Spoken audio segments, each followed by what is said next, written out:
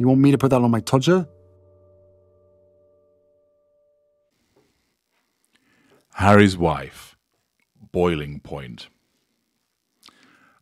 An article by Daniela Elsa, appearing on news.com.au, is headlined, "Stalk Their Every Move. Paparazzi shots reveal Harry's wife and Harry's huge mistake," which apparently is leaving Harry's wife at boiling point. Elsa asks just who is the most famous royal dog. For a very long time it was Boy, Prince Rupert's white poodle, who famously fought alongside him during the English Civil War in the 1640s, and was widely believed at the time to have magical powers, and was the first official dog attached to the British Armed Services. In the 20th century, he was superseded by Her late Majesty's truly iconic corgi, Susan, and her more than 30 descendants, who ended up appearing on the cover of Vanity Fair and being flown by private plane. However, today there is a new top palace pooch, Guy, the rescue beagle owned by Harry's wife, the Duchess of Sussex. In the last 5 years, Guy has moved from Toronto to London, travelled with Her late Majesty, lived in 2 royal residences, relocated to the West Coast, appeared in a Netflix series, and now is being subjected to that most Hollywood of experiences, being papped. Last week, Harry's wife and Guy headed to their local Monty Shitshow Farmers Market, where the Duchess was pictured shopping for flowers and sampling honey, see parts passim. It would have been quite lovely, except for the fact that the Duchess's outing marked the 7th time in only 2 months that she had been photographed doing nothing more extraordinary than going about her life. There is irony, and there is irony, because Harry's wife and husband Prince Harry, the Duke of Sussex, decamped from the United Kingdom in part to escape the British press, and have instead found themselves in the crosshairs of US snappers who increasingly seem to stalk their every move. Now, what Daniela Elsa seems to be missing is they aren't stalking them. It's arranged for them to be photographed, because Harry's wife has run out of ideas.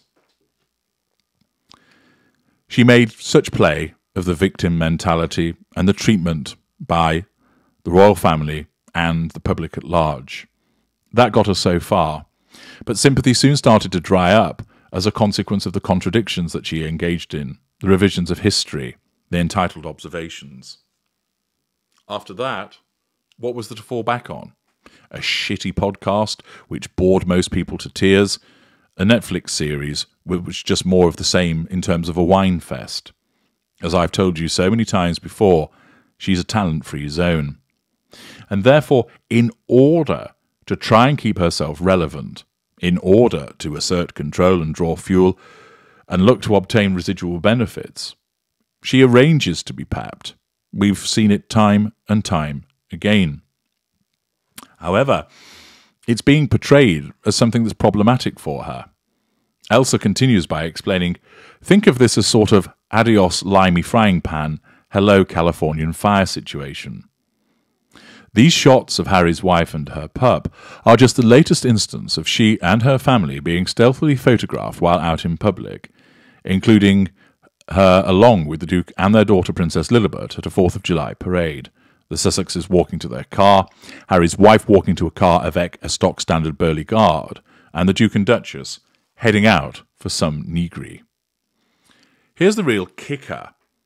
It's not just that the Sussexes appear to be targeted by the roving paps with increasing frequency, but that it is happening at a time when they are doing absolutely nothing newsworthy. Well, isn't that all of the time? Sure, their career travails have been making headlines, but otherwise the duo's greatest achievement of late would have been staying zip-lipped for what feels like an unusually lengthy period of time. No podcasts, no interviews, no charity outings. And yet, since March, they have also been photographed while out to dinner and lunch in Los Angeles, as well as said big car walks and sushi din-dins. Harry's wife has also been snapped hiking with friends and having a day out with daughter Lily. In April, the Duke and Duchess were also photographed at an LA Lakers basketball game, surrounded by staffers, and in May they were caught up in that paparazzi imbroglio in New York that was, according to them, near catastrophic. But once again, what this demonstrates is this. There's nothing going on, but Harry's wife cannot stay quiet. She needs the mundane to be photographed so that people will react to it. The offers for her to bore people to death with mundane beige speeches are drying up, or maybe have dried up. The opportunities with charities are not as prevalent as they once were. But she cannot just go about life enjoying her millions, dealing with her family, and keeping a low profile. Her narcissism will not allow it. She has to be seen. She has to be regaled. She has to be commented on. Because at the heart of it all, she has that unrelenting need to draw fuel. The people must be controlled. The people must respond. They must talk about her, comment upon her. She wants it to be favourable, of course, because she wants that pure, positive fuel. She wants to drink it in. She wants to draw of that fuel. She cannot help it. She has no hope other than to do it. It is a quest that she is sent on by her narcissism each and every day, and part of it is to try and seek to draw it from the public at large. Elsa estimates the Sussexes have been papped more in the last 4 months than William and Kate, the Prince and Princess of Wales, and their family have been in the last 4 years. Again, that's nothing to do with the appetites of the paparazzi, and everything to do with the insatiable thirst for fuel that Harry's wife has.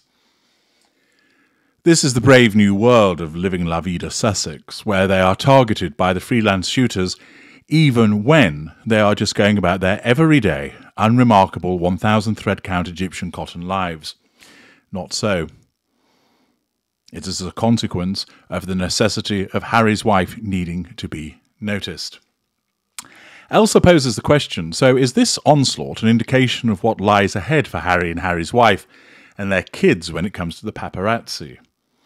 While the Duke and Duchess might divide opinions like Vegemite, the power of Avatar, the world is obsessed with them.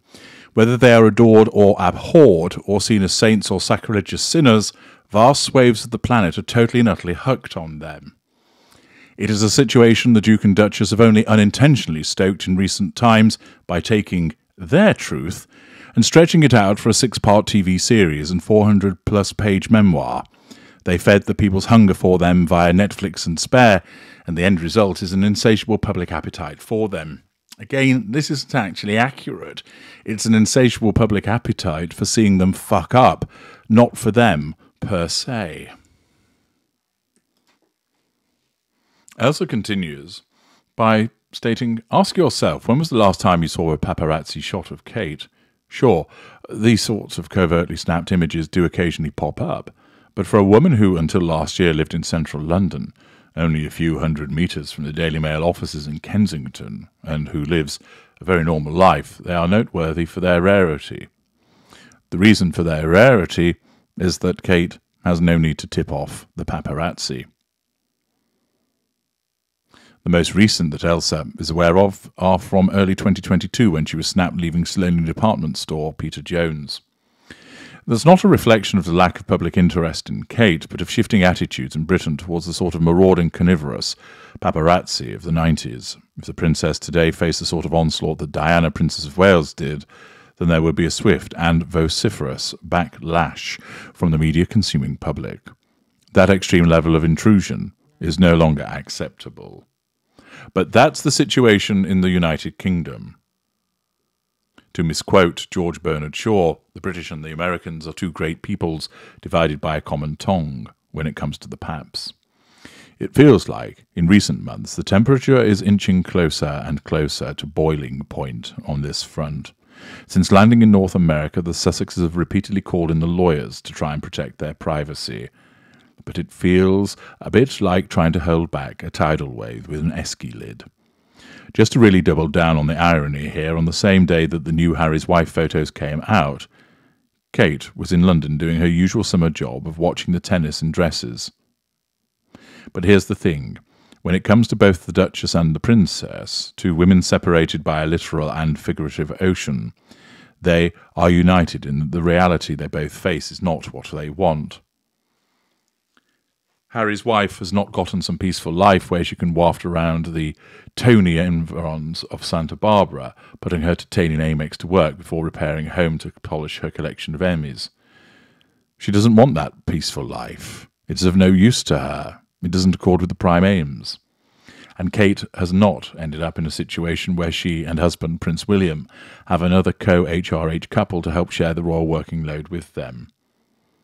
The Sussexes are now facing a major career slump, and the Waleses have been left to single-handedly carry the can for the monarchy.